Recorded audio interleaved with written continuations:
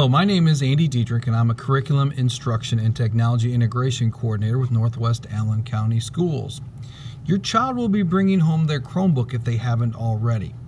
Now, when you are at home, the first thing you need to do to the Chromebook before logging in, and remember, do this before logging in, is you have to connect to your home's Wi-Fi. So to do that, you want to come down here to this lower right-hand corner, and this area is called the status tray, and click on it. Now you're going to see this Wi-Fi symbol right here in this area. Go ahead and click here, and you're going to see a list of available networks. One of these will be your home Wi-Fi. So go ahead and click on your home Wi-Fi and enter in the password if necessary.